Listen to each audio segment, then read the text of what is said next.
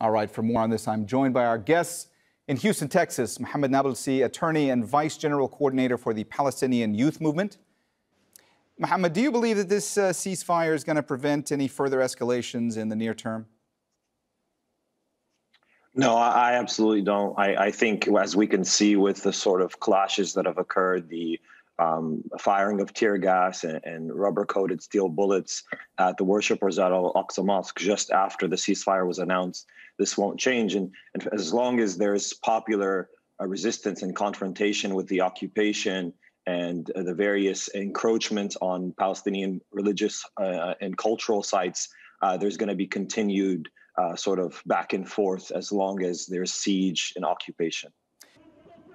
Mohammed, earlier in the show, we played a soundbite from Joe Biden. The president was saying that, really a two-state solution is the only way forward. What does that make you think when you hear that? And we've heard this so often. Is a two-state solution even viable at this point? No, I think it's a fantasy. I think anyone who holds to the notion that there will be two states and this one territory is deluded. I think the reality of the situation is settlements only continue to increase. There's expansion and what is called inside of Israel the Judaization of Palestinian territories, including East Jerusalem. All of these things are not going to stop. The political will inside of Israeli society is in favor of continuing settlements, in favor of continued occupation and siege. And until that changes, there won't be any sort of prospect for resolution on the ground. The reality of the situation is we have one state already, and that state is governed by the state of Israel, and it's subjecting Palestinians, depending on where they find themselves in that territory, to different forms of rule. In Gaza, it's siege. It's an open-air prison. It's essentially a concentration camp. In the West Bank, it's military occupation, effectively Bantustans with semi-autonomous rules for particular territories, where the PA, an undemocratic entity, is essentially effectively just a security coordination apparatus for the state of Israel and administering their occupation on a civil level. And in East Jerusalem, Palestinians do not have any voting rights. They don't have any sort of prospect for rule. There's continued encroachment on Palestinian neighborhoods and holy sites. And in 48 Palestine, or what is called modern-day Israel, there's further second-class citizen status for Palestinians there. And so these conditions, this system of apartheid that extends from the river to the sea, is effectively a one-state already. The question is, do we face that reality and move towards a solution that sees a secular democratic state within that territory, where there's rights for Palestinians, where there's reparations for Palestinians victimized by Zionism, and where there's the right of return that's allowed of Palestinians who are languishing in refugee camps in the surrounding states? That is the path towards solution. This notion of two states is something that is held up to keep Palestinians at bay, when in reality we're not going away. The Palestinian struggle, the Palestinian will to be able to access all of Palestine, to be able to live within their homes and villages as free people, is not something that will be relinquished by Palestinians. Beth, Mohammed, I want to ask you about a new generation of Palestinian activists that's really been noticed by many around the world in the last couple of weeks. And I want to ask you how much this new generation of Palestinian activists, many of them part of the diaspora, how much has that changed the way politics are approached by Palestinians around the world? Well, I think, following the Oslo process, what happened was there was a delinking of the Palestinian diaspora from internal Palestinian politics.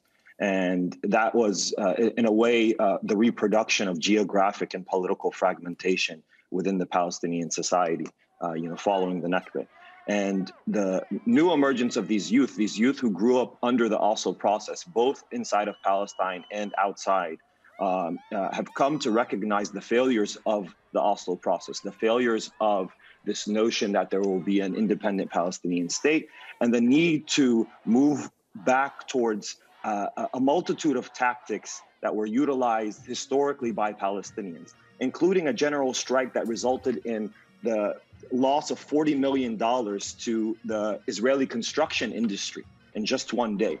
These sorts of tactics, popular confrontation with the occupation, mobilization across Palestine, and the resumption of the centrality of the boycott, divestment, and sanctions movement. These are all carried by Palestinians, Palestinian youth, especially across the entire globe. And we're not talking about one or two cities. We're talking about the entire globe. We're talking about from Madrid to Berlin, to Los Angeles, to here in Houston, Texas, to Palestinians in Chile, to Palestinians in the refugee camps. All of these youth are mobilizing under a banner of justice, under a banner of dignity. And not only are they mobilizing for their own struggle, they're mobilizing in support of other struggles of justice. Palestinians, youth especially, we've carried sort of the legacies of our families and our ancestors in terms of how we understand our experience as Palestinians. But most importantly, we've carried the principles that have undergirded the Palestinian cause, which is justice, which is liberation, which is dignity.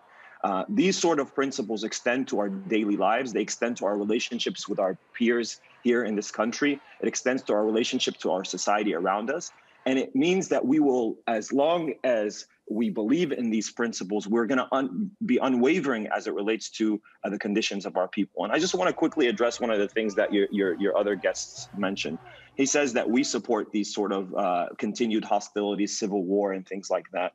Yet in his opening, he had made no mention of the deaths of Palestinians. He had made no mention of the settlements in relationship to the undermining of so-called peace. All of these things are what perpetuate the conflict, so-called conflict. What we need is justice. What we need is an end to a decades-long occupation, which is an effective apartheid system. What we need is to look at the experience of South Africa, where segregationists who were screaming about the dangers of civil war, who were screaming about the dangers of black rule to avoid an end to apartheid, now look like the completely detached people they were. And so the reality of the situation is, if we want peace, we need to confront that there is no two-state solution that could be put on the table that can reconcile with the fact that Palestinians are subjugated, even in a two-state framework. That's not solving our problem.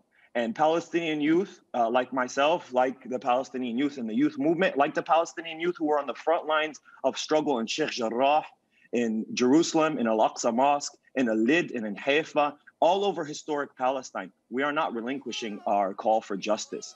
And if people who view a call for justice see it as a call for civil war, then the problem is with them, not with us.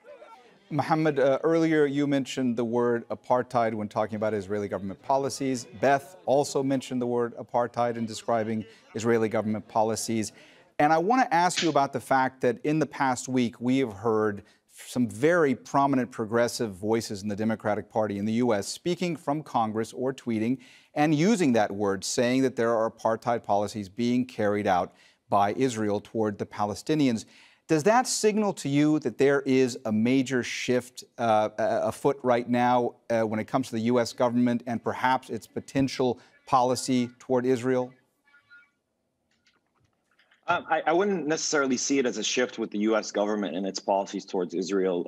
The progressive wing of the Democratic Party, while it's growing, is still a small segment of the Democratic Party. I still think there's bipartisan consensus around unwavering and sort of unconditional support for Israeli aggression against Palestinian lives. I mean, as echoed by what your other guest is saying, he seems to support himself, and as he praises Biden in his approach to what's happening to Palestinians in the territories. So while there is sort of new voices that are speaking, and I think there has been a considerable media shift, I think the most dramatic shift, and this is where I will challenge the narrative of the U.S.'s role in the ceasefire. I don't believe the ceasefire was achieved as a result of negotiations, purely looking at, do we want to minimize death or not? I think this was Israel looking at the situation, looking at the international pressure, the waves of condemnations from various governments, the wave of condemnations from civil societies and masses all over the world. The fact that Palestinians mobilized using a multitude of tactics, not just military engagement with the state of Israel, but a multitude of tactics to confront their conditions, both in terms of ethnic cleansing in East Jerusalem, in terms of the system of second-class citizenship in cities like Alid, Haifa, and Nazareth. These tactics, including the general strike, are what brought this bombardment of Gaza. And though your other guest continues to use the word both sides as completely flattening out the differences between both parties, one of which is a large swath of people under occupation and siege and systems of apartheid, and the other armed to the tooth by this greatest superpower in the world, the largest superpower in the world as we speak today, is not one of symmetry. It's one of an oppressor and an oppressed. And we must recognize that reality to reach any sort of solution. And the move and recognition towards apartheid is a step in that direction, but it's not what we need. What we need is continued popular confrontation, including in the diaspora, including BDS campaigns, including pressuring corporations complicit in occupation and our government to end its military aid for the state of Israel.